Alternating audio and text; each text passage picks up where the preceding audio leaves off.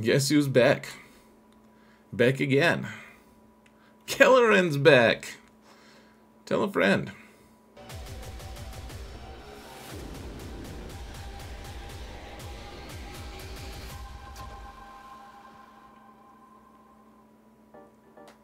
Hello everyone and welcome to another episode of Xaereth Prevails. Today we've got my first raid video, and it's probably, let's just be level here folks, probably the most difficult of the raid teams out there for all the different splits, because you have to split your Galactic Republic Jedi into a couple slightly less coherent pieces. Instead of having one overpowered Jedi team and one that gets like 7 total damage, we're doing something that'll get you eventually to 2.7 on each team. So, I suppose, put out a video on how to score with guns or whatever, and, high five the internet, but this channel doesn't, we didn't sign up for easy, folks. That's not how it is, and I want to give people as much lead time on this particular comp as possible, because it is challenging to understand all the mechanics and the team comp, all of that stuff. So, let's jump into it here, folks. First, here's the team. We have Kelleran Beq with Mace, Ki-Adi-Mundi, Shaak Ti, and Aayla, and then it's designed to go right alongside the Luminara team, and I'll be putting that video out eventually. That team is super fun, guys. It's really cool to watch as Kit Fisto just does ridiculous things to people. I just need a couple more relics. I don't think anyone here can relate, but also, I should also state, guys, there's one video in particular that was a great inspiration to me. Funky Bob Fett made a video just showing, he doesn't do sound on his videos, but I'm going to link that video showing how to do it at 2.7 level. So it is very doable at that. This team is very challenging to get all of the modding and relic levels to where they kind of need to be to max this. As I continued to put more relics and more everything on the team, better mods, my results improved enormously, very noticeably. So let's talk about the mechanics, because the mechanics are the way you're going to get better at this. I mean, I guess that's obvious, but what I'm trying to say is there are a couple specific mechanics you want to target, just so that you know how do you improve on this. If you know that it's not a skill issue, then how do you improve? You need more relic levels, and then you need to improve stats based on the mechanics that I'm going to show you. So first off, Ki-Adi-Mundi's Zeta, it targets Galactic Republic Jedis who are support or healer. We don't have healers on this team, but Shaak Ti and Aayla are both support, and they're going to turn a bunch of their health into offense, and you guys can read it for yourself. You probably all knew that, but this is a pretty big factor for this particular team, and this is why we're modding everyone with a lot more health than you usually would mod them. Now, the other one that should be pointed out, we're not going to spend all the time reading it out loud. You can pause and read this if you would like, but essentially Kelleran Beq as lead wants as much protection as possible. Once he has all that protection, then he turns that into more damage for his friends and himself. Is essentially it, guys. So as much protection as possible. So as far as modding goes, we're not going to spend a lot of time talking about this. You can screenshot these if you like. These are the stats that I had when I did my attacks that you guys are going to see in just a moment. But Kelleran Beq, as you can see, tons of protection, and then some health and speed. That's pretty great. Obviously, that's what we want. Relic 9 would, by the way, be really nice, just to get that extra, I don't know, 6,000 something protection. Seems good for him. So Mace, I didn't remod him too much. I kept an offense set on him, because you want to be doing a lot of damage with your guys, especially the guy who's hitting back all the time. I think that all of these characters, folks, every single one of them would significantly benefit from more speed, an enormous amount of speed if at all possible. But then you also really want to max out like his health and his damage, I guess. Well, everyone's stat hungry in this raid, folks. So Ki-Adi-Mundi, he wants, I didn't actually remod him. These were the one I didn't remod. So I even have my old crit chance set on him, and I think he's fine. You want him to be doing a lot of damage, and you know, he's a really interesting character right there. Honestly, you just want an enormous amount of offense, if at all possible, folks. Tons of damage. Does he crit much? Probably not as much as we want. Shock T just wants health, folks. That's what she wants, and speed. Maybe more speed than health. She wants both. That she actually does a decent amount of damage.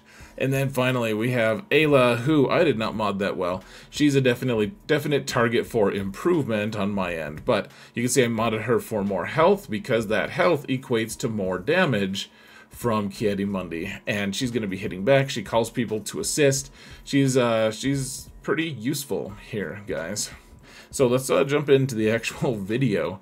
And gosh, I didn't make a video yesterday because it took too long testing all of my raid teams, and I'm still not the most amazing at the raid because there's all these mechanics. So first off, guys, you call with Shock T, you call Ki-Adi-Mundi to hit.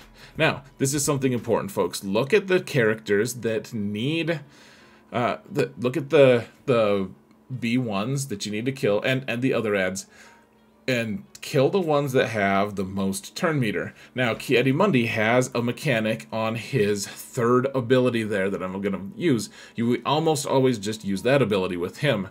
So, pick someone who's full health, and if you've modded him properly, he'll just one-shot them every time, and then it resets the cooldowns on that particular ability. So he almost killed that battle droid up there initially. Don't target him. Kill another one, a full health guy. So there, killed him. Now KELLERAN BEQ calls the mass assist. Let's kill another one here. Take him out before they can do it. Now Mace wants to target the character that has the shatter point, and then call Ki-Adi-Mundi to assist, because that gives Ki-Adi-Mundi 100% turn meter. Or is it a bonus turn? I forget which one. But one way or another. Then Ki-Adi-Mundi snipes out another guy, and Ayla just does basic the whole time. She never uses her special. Shock T does her thing. Ki-Adi-Mundi evaporates someone. Now, there's Droideka. You want to kill him first. Just do a basic with Shock T. You want everyone to have offense up when you can. And then Ki-Adi-Mundi's just going to snipe you. Always want to snipe out the Droideka first. And then we're just killing the weak ones as we can.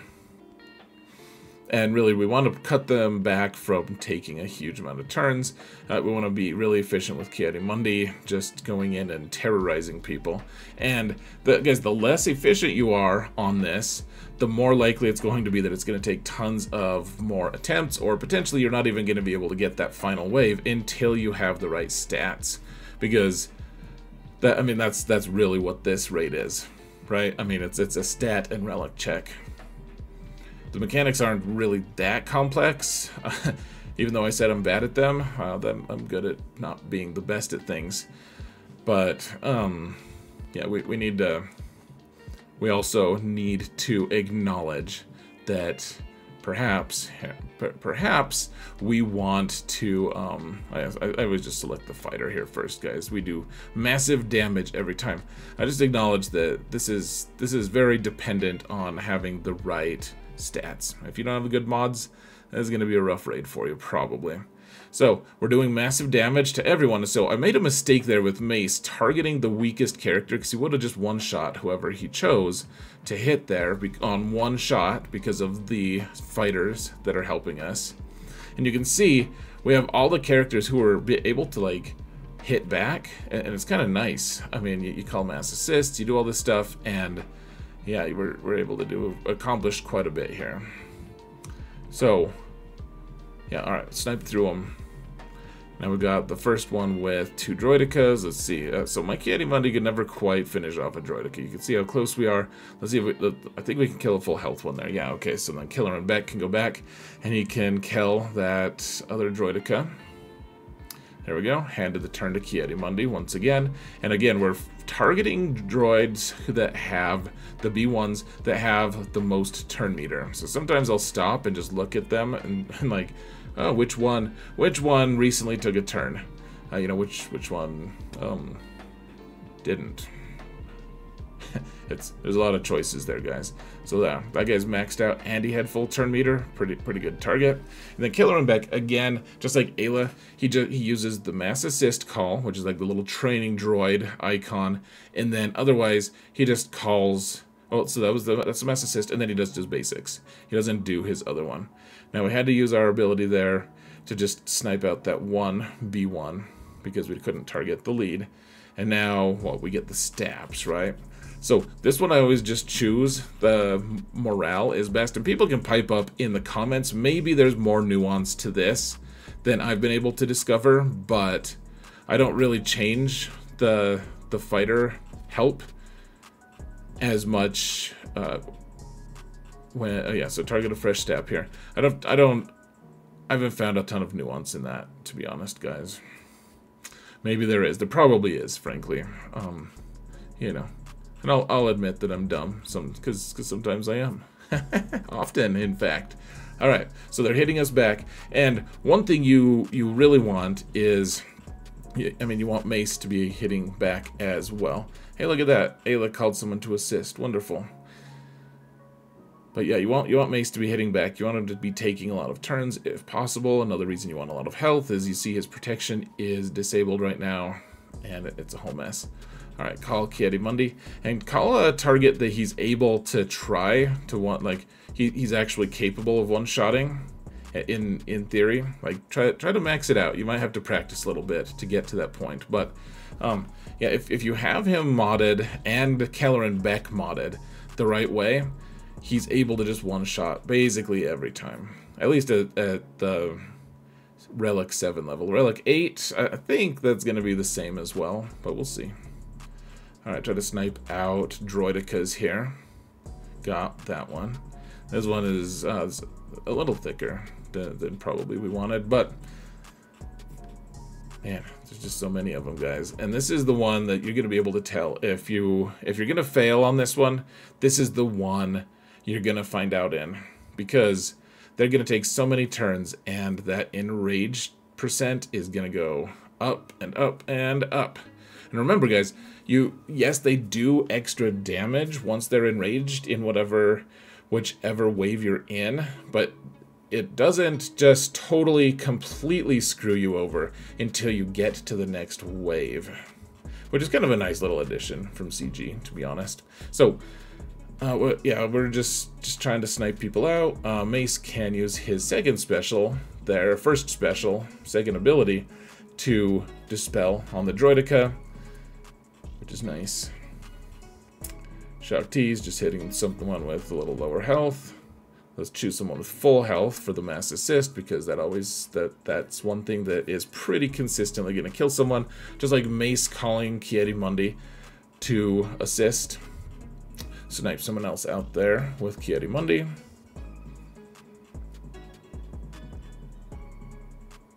There we go.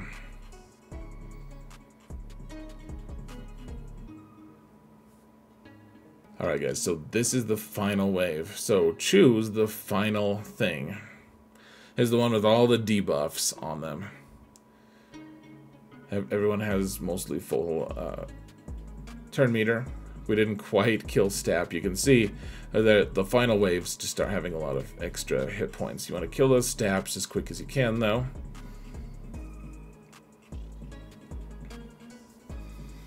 And then, honestly, a lot of the damage we're doing, a lot of the kills we're getting is just from hitting people back, which is nice. And this is just, guys, you need stats for this fight. This is the one that feels so frustrating a lot of times, because you're like, man, I'm so close to getting over the hump there, and then you just can't. And if you upgrade Shock T to Relic 8 or something, like I really wanted to do, then she gets bonus health and offense, and that probably really helps, you know? I do have Relic 9 on Mace, but that didn't seem to help that much. Now, we just barely snuck under here, folks, so now they're already enraged. And like I said, this is the toughest one to do well in, folks. A lot of people are going to want to settle for somewhere in the, you know, over 1,000, but significantly less than that. Oh yeah, see, Kiadimundi failed to kill someone here, so now his cooldowns didn't reset. So now he's got to use other abilities. It's disturbing, folks. It's very challenging. But now that we're in the final wave, so these guys are hitting pretty hard, but we have a lot of hit points. We have a lot of recovery, so we should be okay here. Let's do the mass assist on the Droideka that's available for death, and we can keep on moving.